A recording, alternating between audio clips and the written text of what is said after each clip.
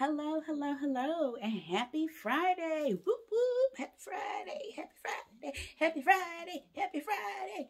So I am Charisma with Charisma's Caregivers Coaching. So thank you for tuning in today with me with our Friday.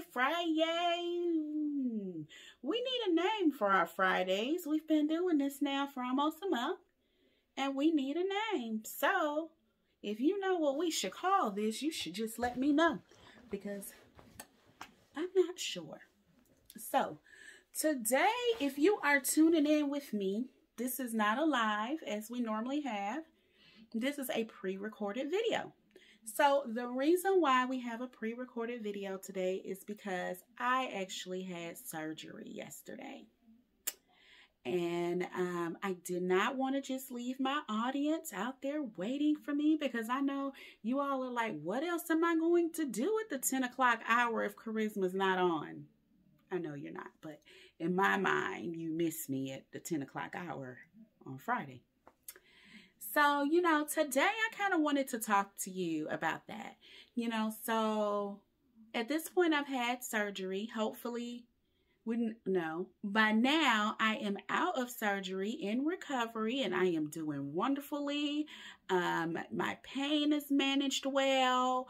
The nurses are listening to me, or my mother that's sitting at my bedside. Everything is going well, and I don't feel like kicking anybody. That is what's going on right now. However, right now, in real time, it is prior to surgery. And the thing is, I'm a caregiver just like you all. I have a son with special needs. He has a diagnosis, KIF1A. You've never heard of it because it is a very rare genetic disorder. When we were diagnosed almost 2 years ago, it was about 200 people with it, and today there's about 300 people with it. And that's not just in the United States, that's worldwide. We have a very close-knit group of people.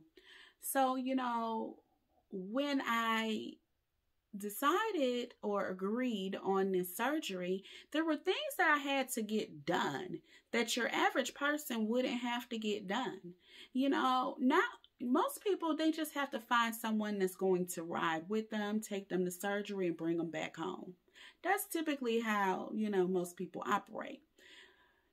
When you're a special needs parent, or you're taking care of your grandparents, your parents, or whomever, you don't have the luxury of just finding out who is going to watch your loved one during that time. I didn't have that luxury. I needed to arrange my mom to take me to my appointment. But there were also the what ifs of, what if I'm here for this outpatient surgery and there's something else they have to do, and they have to keep me up to 3 days. That's basically what they've told me. I'll be here for a minimum of up to 23 hours, a maximum of 3 to 4 days. So I have to plan for the what ifs, the same way you have to plan for the what ifs. I have to put someone in place that will be able to take care of my son for these 3 to 4 days if I'm not able to get out the hospital. And even if I am able to get out the hospital, I won't be able to take care of him. So I have to have someone that can take care of him. And then what about my recovery? Who's going to take care of him during my recovery? Who's going to take care of me during my recovery? I won't be able to drive for a couple of weeks. I'll be in pain. I'll be on pain medication. There's so many things that go into it. It's not just, somebody, pick up such and such and take care of them. I have to have step-by-step instructions on what to do to take care of my son. What is he allergic to? All of these different things. One thing is, I've already put things in place. In Georgia, we have Tefra, and in a lot of states, there's Tefra. Here it's known as Katie Beckett. So we have a waiver. So my son qualifies for a CNA. So he actually has a CNA that comes to him during the day. So I had to prep my CNA and get her ready for that. But that's not every day. That's just during the weekdays. So then I still had to arrange for someone to come at night.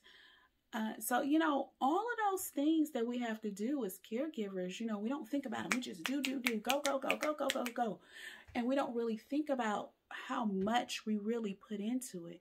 But it's so stressful. I mean, just getting prepared for the surgery is stressful, much less the actual surgery itself, you know, and those are things that we have to think about as caregivers. No one, you know, we're always going, we're always thinking, coming up with new ways to do things, new you know, keeping our head above water. Always.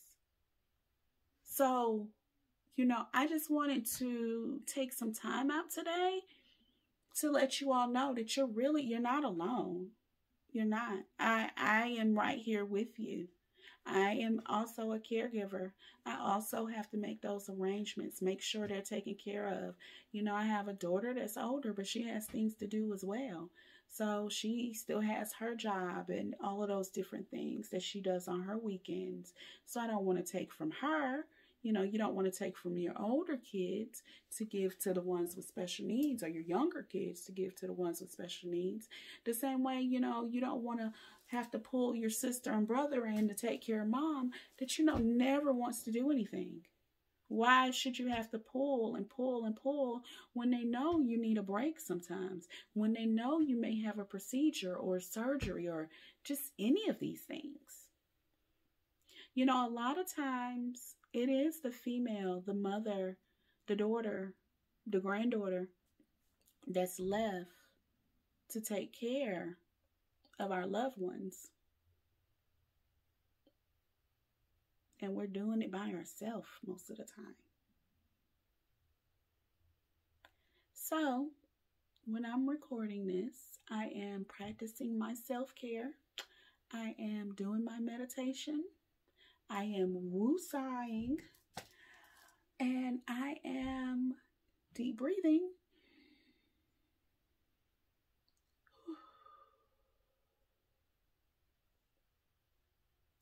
And putting my trust in the doctors, my faith in higher being, whomever that may be for you, and leaving you with a word of encouragement that you are not alone. We are in this journey together.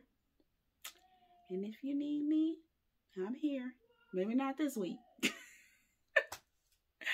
But trust me, I have delegated the responsibilities. So I want you to have a wonderful Friday and a great day. See you later. I'm signing off. Charisma with Charisma Caregivers Coaching. Have a wonderful weekend.